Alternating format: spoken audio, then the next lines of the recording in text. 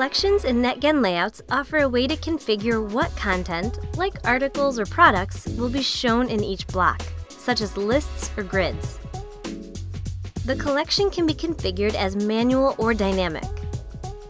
The block we selected has a manual collection and a few block items visible in the Content tab and the block itself. We can add more items with the Content browser, where we can select an item from the CMS or e-commerce system.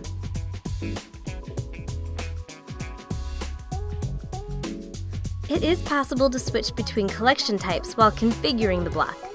The most important properties of the selected dynamic collection are the number of items and the location in the CMS from which we want to pull the items. Manual items can be mixed with dynamic ones.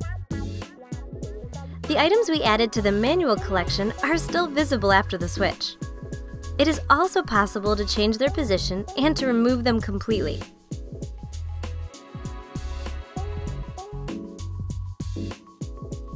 A very important aspect of making this product flexible is that many of the features shown are easily extendable by developers.